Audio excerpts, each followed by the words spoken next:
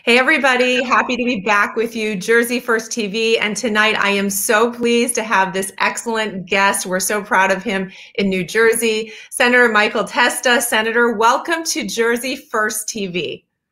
It's great to be on Jersey First TV. This is our first meeting, and it's a pleasure to meet you, Elizabeth. Well, of course, we all know you so well. You have been an advocate and fighting for all of us in New Jersey. Only since 2019, I feel like you've been doing this forever. Your name is everywhere. We see you showing up whenever people need help, and we appreciate that. But tonight we want to really bring people up to speed on what you're doing to fight for us in Trenton. I know you just came back from Trenton. You're on your way to another event, so we appreciate your time. But just so everybody knows, in case they don't, not only are you a sitting state senator, you are also a lawyer, and you've got a history of public service, which we appreciate so much about you.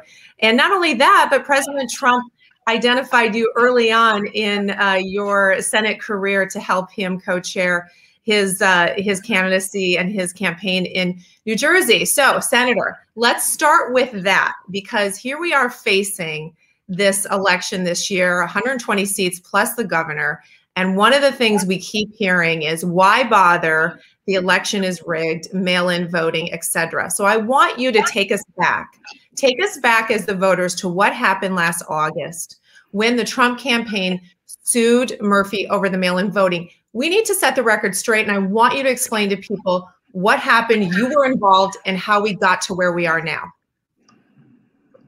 Okay, I'll start. The best place to start is the beginning. So what happened was, as we all know, Governor Murphy loves to rule by executive order. Oh, yes. And Governor Murphy issued an executive order stating that last year, 2020, that the New Jersey elections were going to be held in a vote-by-mail fashion only. Well, we know that's unconstitutional pursuant to our United States Constitution. And our United States Constitution provides that all elections shall be handled by the state legislature. Right. So the Trump team, obviously, I was Trump's co-chair for the state of New Jersey, along with Senator Joe Panaccio, but I'm also a practicing attorney and a county chairman as well of Cumberland. Right. I was hired by Team Trump to sue the governor of New Jersey, essentially just to uphold the United States Constitution and leave the election process to the legislature. Right. Now, about 3 days after the lawsuit was filed, a piece of legislation was rammed through the legislature to have a vote-by-mail election. So while we are not happy with the outcome of that, New Jersey actually got it correct in the way they handled it in a constitutional manner, because it actually went through the legislature. Right. Contrast that with the state of Pennsylvania, where a lawsuit I don't believe was filed, and it was an entirely vote-by-mail election only through an executive fiat from the Pennsylvania governor. Right. So while New Jersey has been in, under tyrannical rule since the beginning of the COVID-19 era, we did get this one thing correct, even though we're not happy with the outcome, because, we all know the hypocrisy that has been exhibited this entire time. You were able to go to any of the big box stores. You were able to wait in very long lines at the Motor Vehicle Commission, but you weren't allowed to vote in person, which is ridiculous.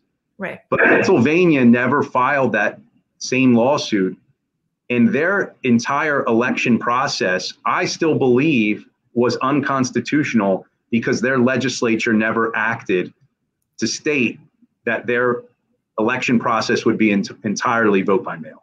Absolutely. Senator, agree. And I think, that's what people forget, is they say, why did we let this happen? Well, we did sue. Trump did sue. You were involved in that. The suit was placed. But as soon as that was codified into law, which you're right, was the right way to do it, that became null and void. And now it became actually passed through the legislature and was signed by the governor. Pennsylvania never did that. They left themselves open to what should have been a challenge that, resulted in something that hasn't yet. But so that's really what happened. So after it was passed, there was really nothing we could do at that point, right? That's absolutely correct. The only thing that we could do as Republicans is to make sure that all of us voted and unfortunately in a process that we weren't 100% confident in.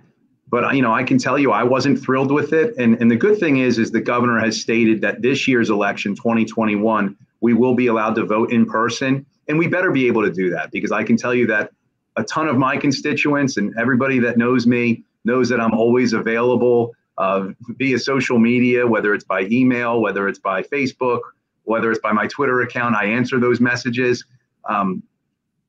Many people contacted me. They were up in arms about an entirely vote by mail process. And the one thing that we have to be confident in is our election process. Right. And that's why I introduced the series of bills along with Senator Orojo, Senator Corrado. I believe Senator Bucco's involved as well. A package of bills based on election integrity. And hopefully that should get bipartisan support, because fair, open, and honest elections should not be a partisan issue. It should not even be a bipartisan issue. It should be a nonpartisan issue. Our citizens need to have confidence in our election process. Absolutely. So what we have now is the promise of voting in person. We know we have extended early voting now as well, but are we still all getting ballots? Do we know that yet? We don't know whether we're all going to be getting ballots. And I can tell you where the most troublesome aspect of all of this came from. One of my constituents reached out to me, who I know very well. He has 3 sons. His youngest son hasn't resided in his home or in this state for 10 years. And he received a ballot for all 3 of his sons who haven't lived with him at the very bare minimum of 10 years, and all allegedly did the right thing, had their addresses forwarded, changed their address, don't have valid driver's licenses in the state of New Jersey. They all live out of state. And unfortunately, they all received mail-in ballots. That's a problem. It's a huge problem. What's so shocking to me is how the IT systems in the state do not talk.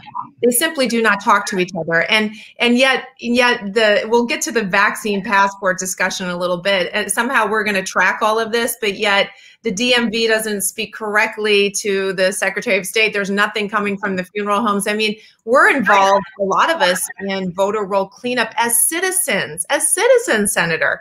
And yet our state can't seem to get it right. We can't find out when someone died and get them off the voter rolls. How do we expect to move forward in a state that's so broken technologically? Well, Elizabeth, you've pointed out the insanity, right? I mean, we've experienced outdated technology, specifically with what our citizens are going through with the unemployment process. Yeah.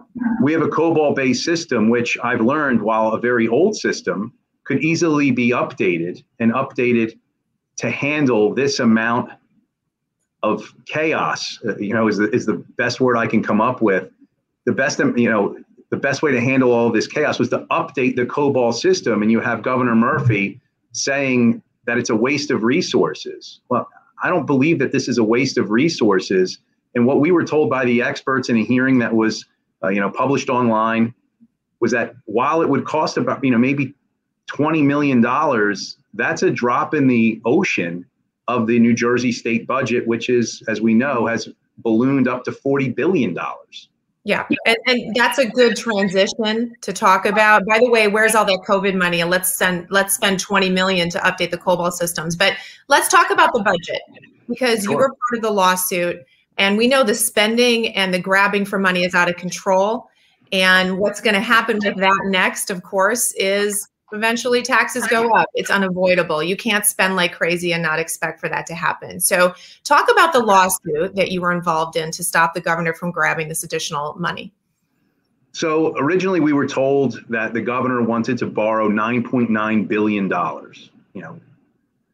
I still believe that the New Jersey state constitution, where it differs from the United States Constitution, is that it requires a balanced budget. Right. Borrowing $9.9 billion, in my estimation, violates that clause of the New Jersey budget being balanced. However, the Governor Murphy and his administration relied on the emergency clause contained in our New Jersey state constitution. So I was the lead attorney in suing the governor, and other counsel was involved. Mark Sheridan, who's extremely well versed because he handled a prior lawsuit in suing the governor about, I believe it was the bonding for the repairs to the State House. So we were told then that in that lawsuit, the holding of that lawsuit said that basically this could not be done. So we tried to rely both on the Constitution and legal precedent. And I don't want to get too in the weeds for your listeners, but so we sued. Unfortunately, the Supreme Court relied on both the emergency powers of the governor and the fact that we were in a state of emergency due to COVID-19. And they allowed the Murphy administration to borrow money as long as it was directly related to COVID-19.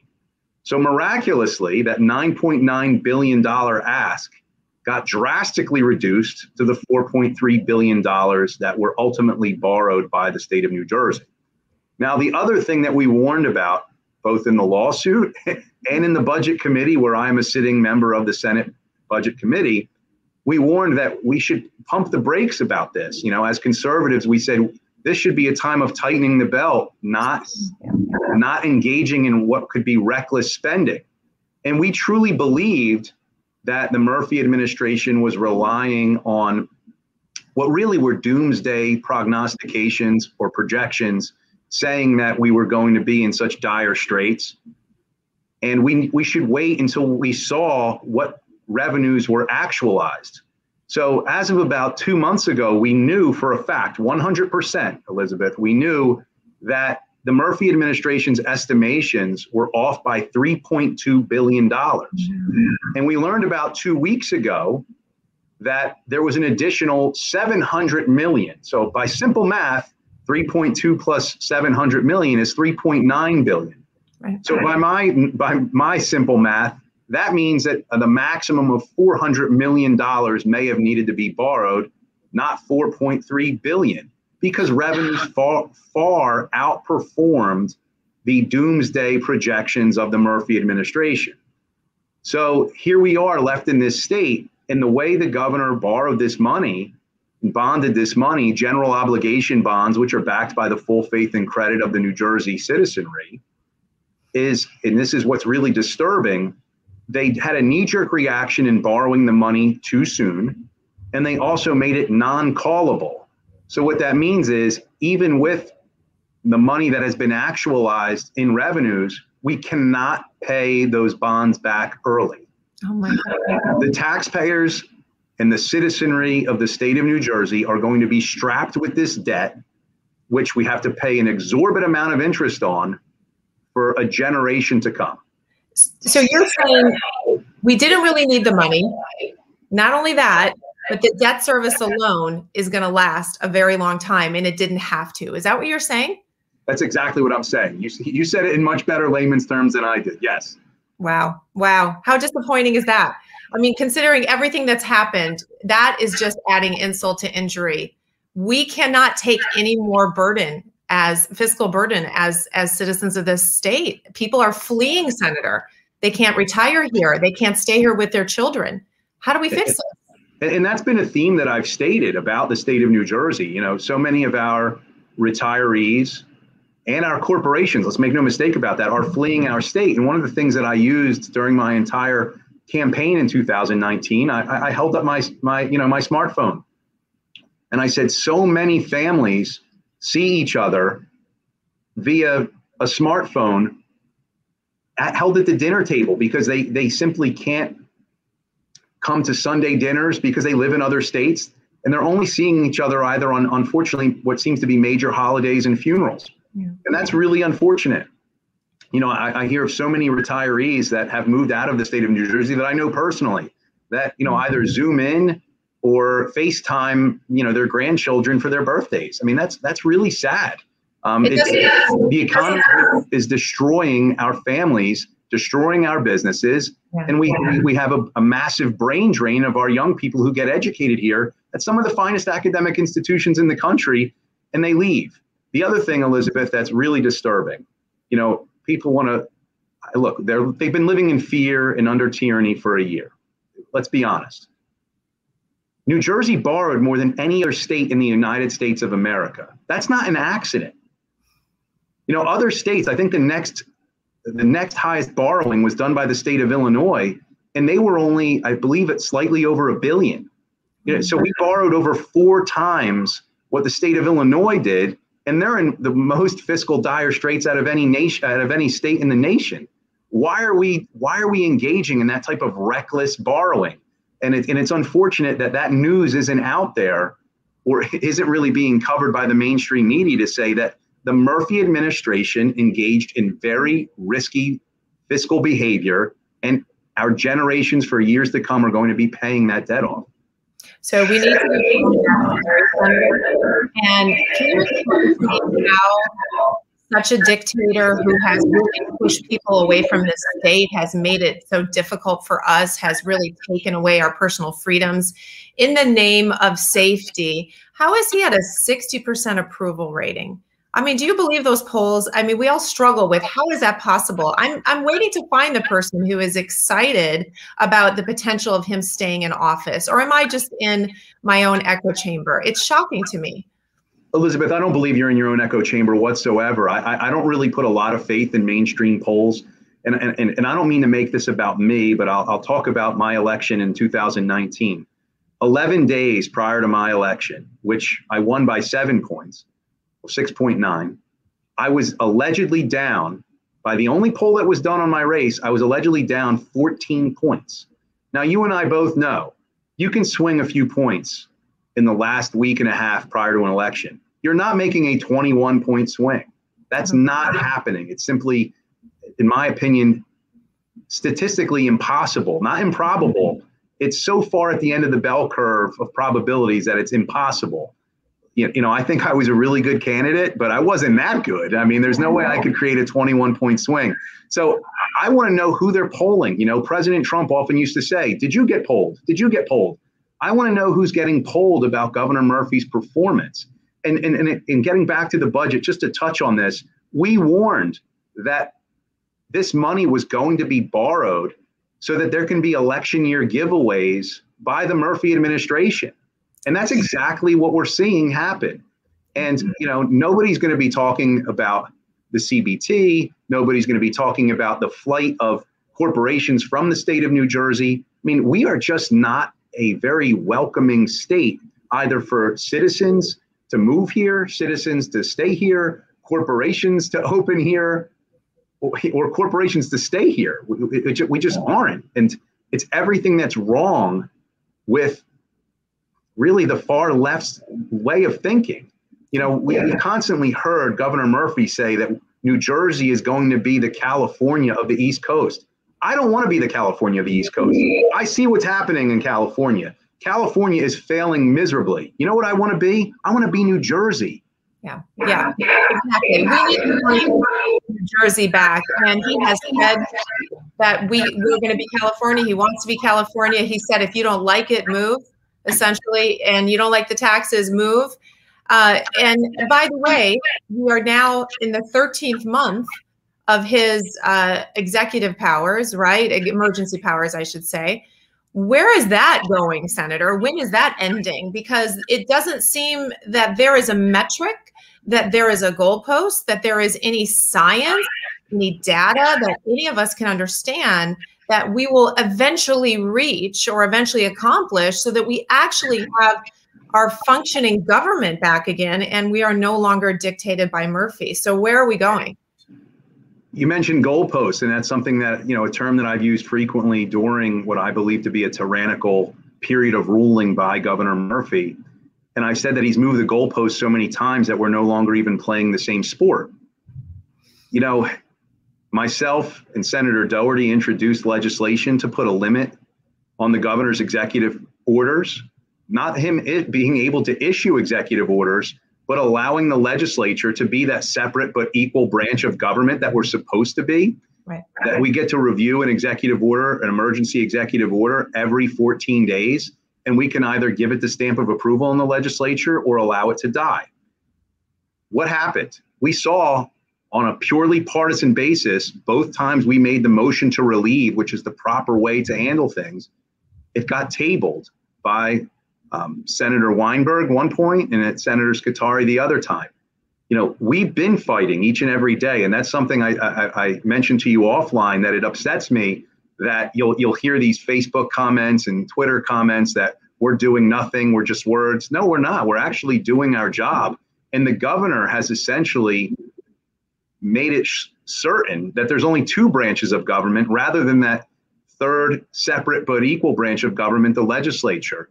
Look, I have to give kudos to State Senator President Steve Sweeney on this issue. He actually said it's time to end these executive orders. Yeah.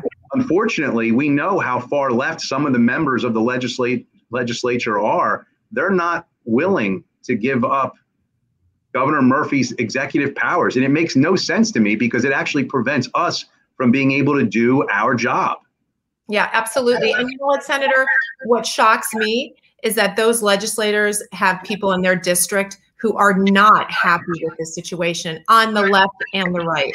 So I don't know why they're so tone deaf. We want our lives back. Enough already. And that, that's true for anyone, even if you're afraid of COVID, not afraid of COVID. Everyone is dealing with some fear here, the fear of losing control of a lot of things. And when you're mandated for so long and told what to do for so long, this stops looking like the state we know. It stops looking like the life you're used to. So I want you, someone who particularly has fought alongside of us for personal freedoms since you've been a senator, I want you to talk about this looming potential vaccine passport. Now, it's a complicated issue because on surface, of course, it has challenges, but now we also have the idea that some states are outright banning it. The federal government is teasing about it, maybe pushing private companies to do it. And Murphy is right on the edge. We don't know. And of course, New York is trying to put it in place. So where do we stand with this vaccine passport? People are very concerned. Look, Governor Murphy readily admitted on national television that the Bill of Rights is above his pay grade. Mm-hmm. When I took my oath of office, you place your left hand on the Bible, your right hand in the air, and you take an oath. You swear or affirm to uphold the United States and the New Jersey Constitution and all of the laws therein. I know the governor took the same oath that I did, so he took an oath to uphold the Bill of Rights. You talked about our state not being the same, Elizabeth. Our country is not the same. Yeah. So many governors took advantage of the COVID-19 era. And I'm not saying this isn't a disease that we should not take seriously. I literally buried a friend of mine yesterday. I was a pallbearer for his funeral due to COVID-19. I take the disease seriously. However, I also take being an American seriously. I take the Bill of Rights very seriously. I take the Constitution of both the United States and New Jersey very seriously. The beauty about America is that we are the land of the free and the home of the brave. Right. Our freedoms are being infringed upon, it seems to be, at every single turn by this push from what I believe to be radical leftist ideals, and quite frankly, are what are un-American. So you asked me specifically about the vaccine passport, which I am vehemently against, and I've been all over saying I'm vehemently against it. If someone wants to get the vaccine, whether it be the Moderna or the Johnson & Johnson, be my guests, go get it. That's the beauty about America. That's your freedom. I don't understand when people want to post about it online and show their vaccine certificate. I mean, I want to start asking people, men of a certain age, when their next colonoscopy is. Like, it makes no sense to me that people are sharing their private medical information so readily online. It's perplexing to me. It really is. And how it's become some kind of a fad is disturbing to me, quite frankly. That's a private medical decision that should be made on one's own accord. I'm a firm believer that the United States of America allows you to make decisions that are both good for you, that many people would agree are good for you, and also make decisions that aren't maybe not good for you. Our United States Supreme Court has held that there is a sect of Christianity that is allowed to deny their own children the right to a blood transfusion if it were life-saving. That's right. Do I agree with that personally?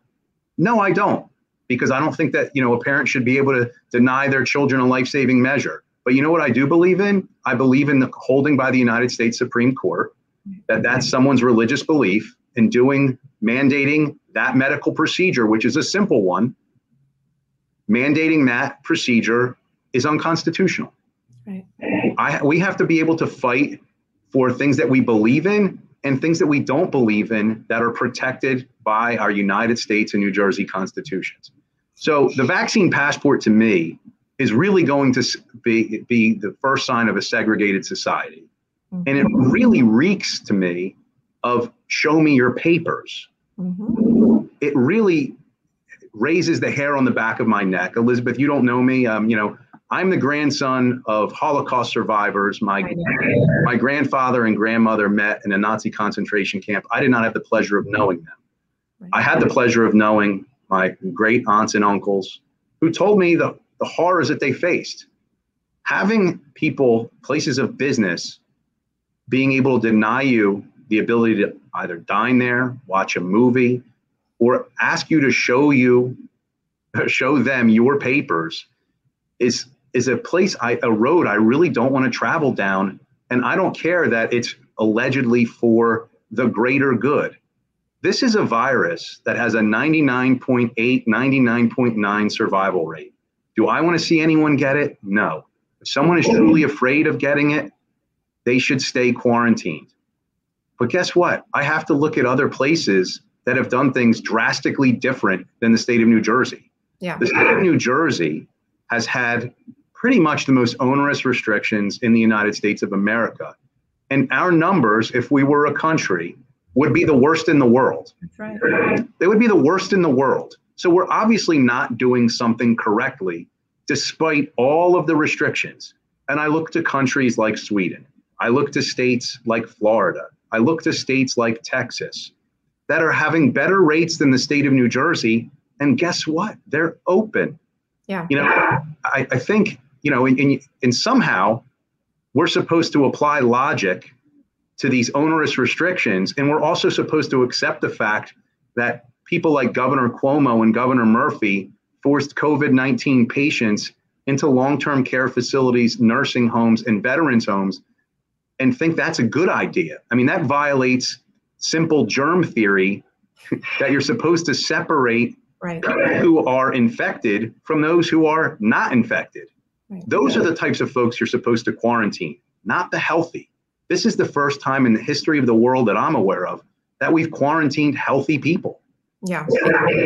That is a very good concept that we would do that, and I totally agree on all of that. And by the way, I did know that about your family, and so I think it's really interesting that you have that in your background, and people forget very quickly what happened not that long ago. It's a slippery slope, and I'm curious as a lawyer, how do you see this legally, the ability to tell someone that they have to put something in their bloodstream for the greater good, which, by the way, that was used back then, that argument, the greater good, to produce the, horrific things that came out of the early 40s. So as a lawyer, how do you see this rolling out if it does? Because not only are there obvious, I think, HIPAA issues, legal issues, constitutional issues, but we've also got other states saying no way, Florida saying no way.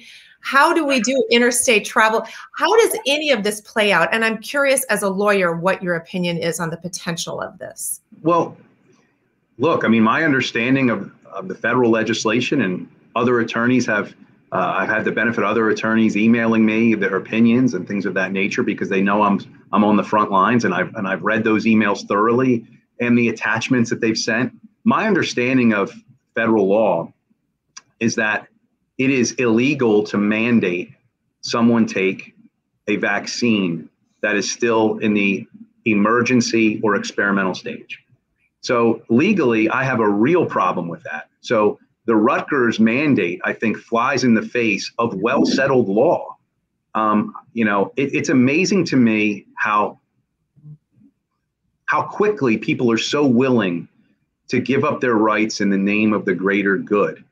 And look, like I said, if the vaccine works so well, why do I need to get it to protect you? That's right. I'm really perplexed by that logic. Yeah.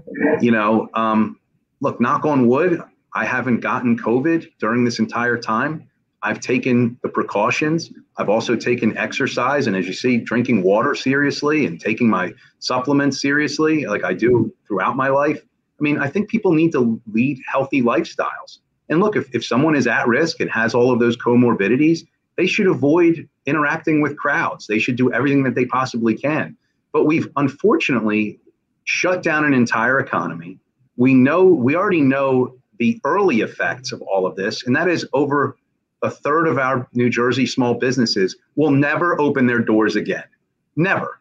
Yeah. That is unacceptable. That is an unacceptable collateral consequence of Governor Murphy's tyrannical ways.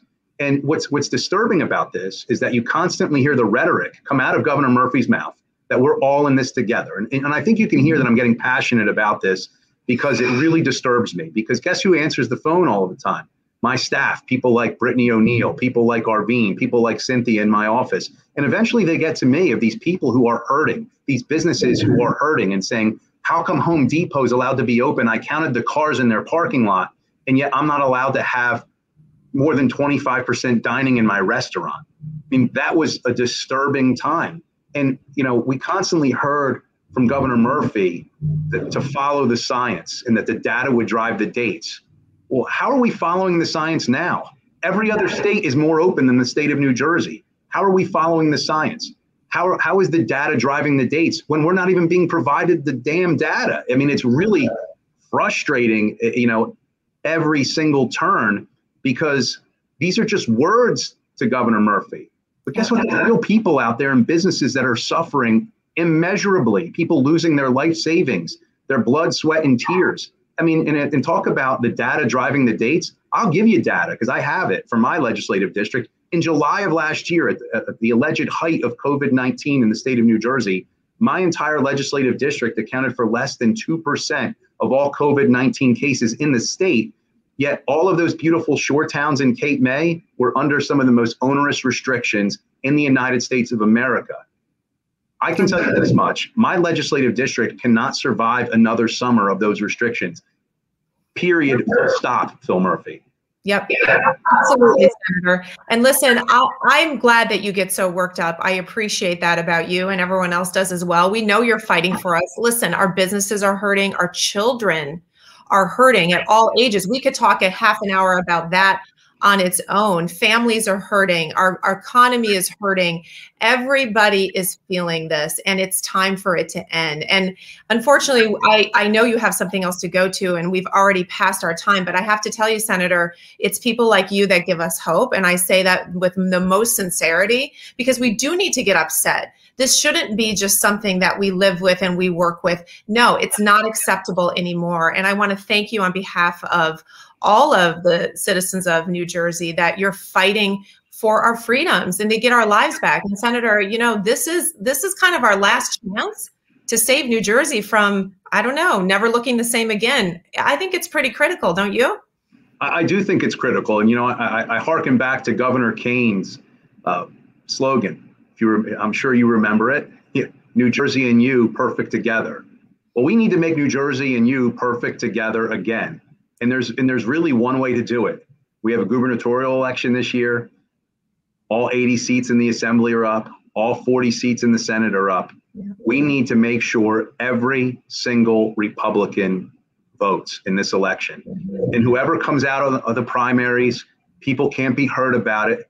They cannot allow the perfect to get in the way of the good, as Ronald Reagan once said. We need to get Republicans out off of their butts and to the polls to vote in person and make sure we put New Jersey back on track and make New Jersey and you perfect together again. Perfect.